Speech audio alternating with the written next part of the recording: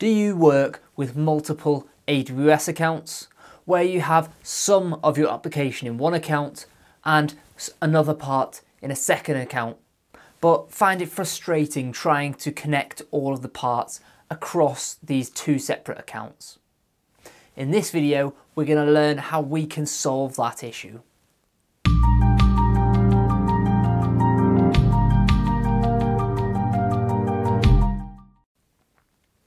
Hi guys, my name is Sam with Complete Coding, and in this video we're going to learn how we can use serverless to set up an assume role so that our lambdas or API gateway or even users on one account can access resources through a role on another account.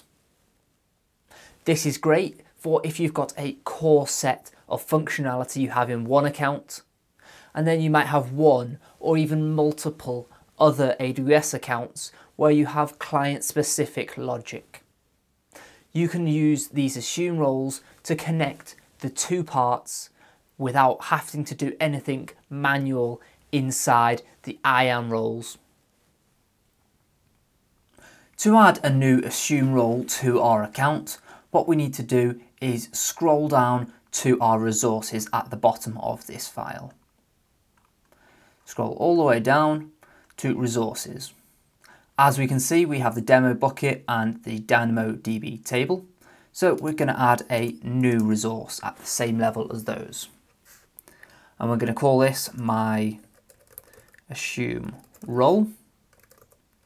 And this has a type of AWS : IAM : role. And then it has some properties. These properties define the IAM role. So first we need a role name, and I'm going to call this my assume role. And to go along with this role name, we actually need to define the policies on this assume role. To do that, it's assume role policy document,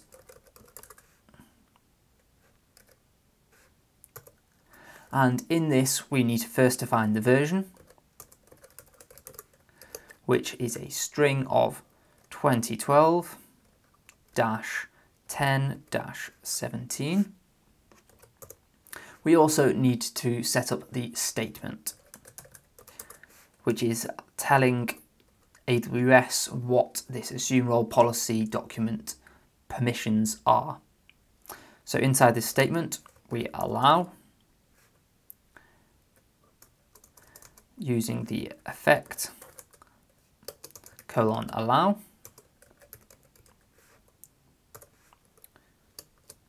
We also have the principal. So the principal is telling AWS who can use this IAM role statement. In this example, we could create one that is usable by a Lambda or by API gateway. So that is what we're going to do now. We could also create one that is assumable by a user. If we did that, we wouldn't need to add this principal section in, but for now we're going to be using it. So we have to define which services can use it. So service, and this is a list. So lambda.amazonaws.com and API gateway.amazonaws.com. Those are the two services that we're allowing to use this assume role policy. As well as that, we also need to define the action. So because we are assuming role, all we need to add is sts:\assume role. If we wanted, we could actually add onto this the resource at which we're assuming into. So this could be another user's account or another account of our own. But for now, we're just going to leave it like this.